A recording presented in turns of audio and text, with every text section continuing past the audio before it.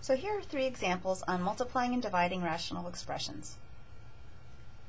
So when we multiply rational expressions, that's the same way that we multiply fractions. We multiply across the top, across the bottom, and that's the end. However, just like with numbers in all of our positions, if we can reduce before we multiply, it makes the end result a lot tidier. And it's easier to do before you multiply than after. So since we have rational expressions, we have polynomials, the only way we can reduce is by canceling common factors, which means we need to look for anything that will factor. The denominator of the second fraction is quadratic. It's a trinomial. So that means that is probably a good guess for something that will factor. So let's take a look. 2x squared minus 5x minus 12. In order for this to give me something worthwhile, it would help if there was a factor of 2x plus 3 after I've done my factoring so that I could cancel that. I don't know if it will work or not, but I'm going to guess that that's one. So I'm going to copy that first fraction. I'm going to copy the 20b cubed. That's not going to change much.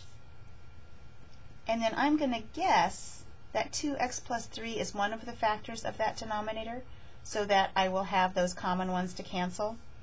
If 2x plus 3 is one of the factors, its partner would have to be an x to get the 2x squared, a minus 4 to get the negative 12.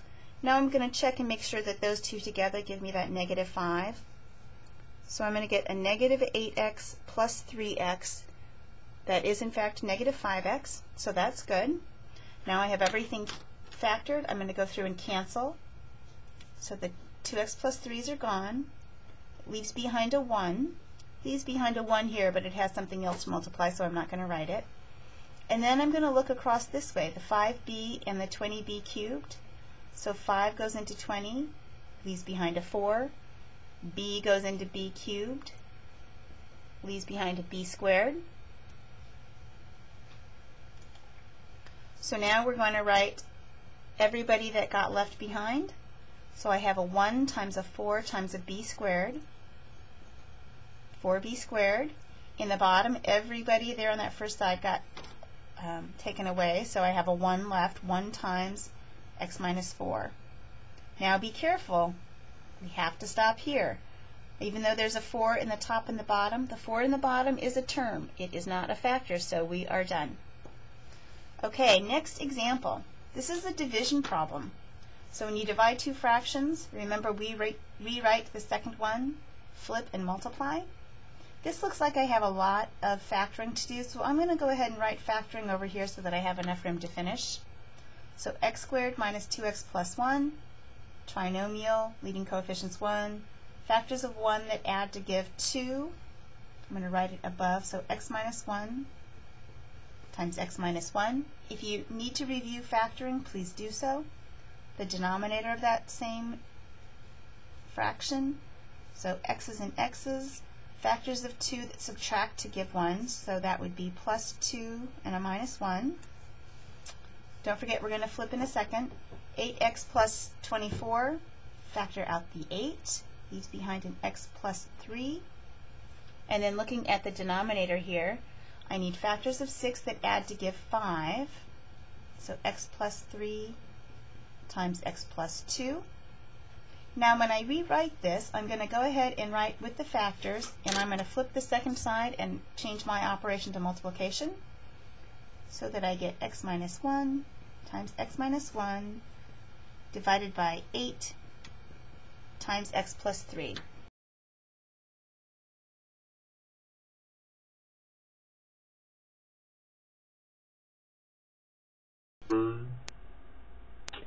I have an x minus 1 in the top and an x minus 1 in the bottom. Cancel those. I can't take care of both of them. One of them has to stay. And then the x plus 2 can cancel that x plus 2 across. As long as one's on the bottom and one's on the top, you can cancel them. And then let's see what's left. I have an x minus 1 in the top and an 8 in the bottom. And that's it.